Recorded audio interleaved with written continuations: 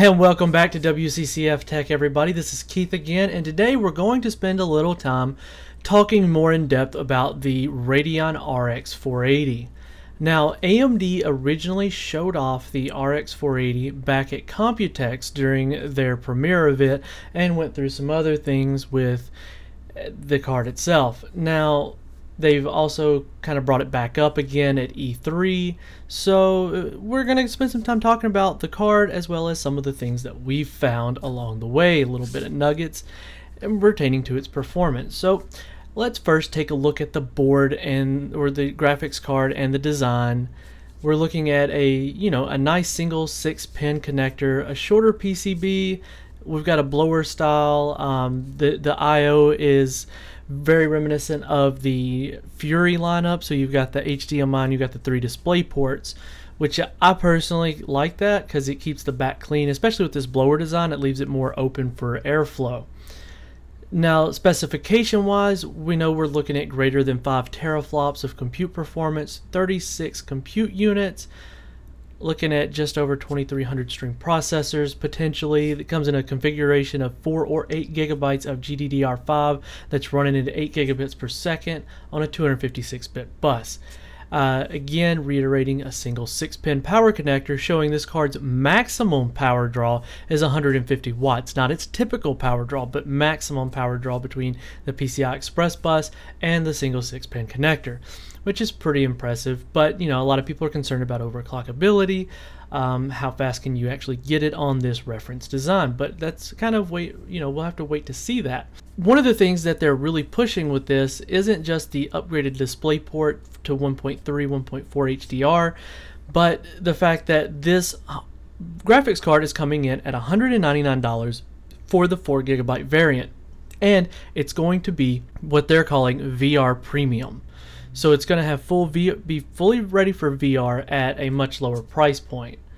So that's really good because VR is expensive. This does not address the head mount display pricing, but it does help with the graphics card side of the equation, bringing it down from just over $300 for the minimum to now $199, which is really good. And anybody that likes to save money but still get a good product, that's kind of something you're going to want to take a look at.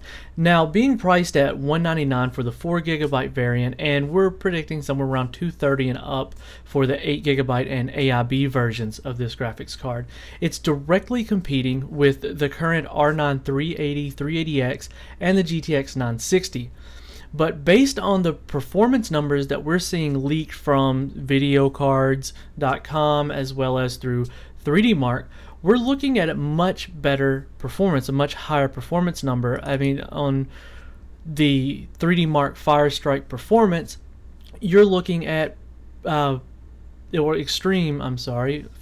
Extreme, you're looking somewhere between a 390X and a GTX 980 in performance levels. Now, I know those are both last generation cards, and it's not going to come close to, say, the GTX 1070 or the 1080, but again, different price points. This is a card that's competing at the $200 level, so trying to compare it directly to the new 16 nanometer cards from NVIDIA that are priced at $380 to $600, it's not really a fair comparison. But coming in between a 390X and a 980 are going to give you excellent performance for your dollar at 1080p and 1440p. Not really sure I would recommend this. Maybe a Crossfire configuration for 4K, but even then it's kind of you're getting into the multi-GPU issues, but that's user dependent as far as what games you play and if they're going to support it properly.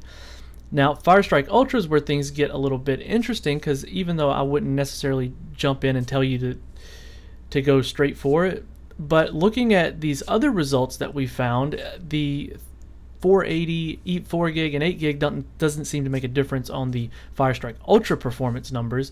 You're looking at on par with the 980, and that GTX 980 is the one that I have, which is the PNY Accelerate OC model, which is a pretty hefty overclock on a GTX 980. Now, again, these are all pre-launch. These are leaked numbers. These are unsubstantiated as far as the RX 480 goes. So it's always important to take those kind of things with a little skepticism, and just wait for the final results. But this is just to get you an idea maybe of what we could be seeing for it based on leaks that we've come across or have been brought to us. Now, talk about in the next video is going to be the RX 470, and we're going to talk about it specifically in its own video, and then we're going to go into the RX 460 in its own video and why those two cards are going to be really important for the segment that they're coming in at and what that means for the consumer.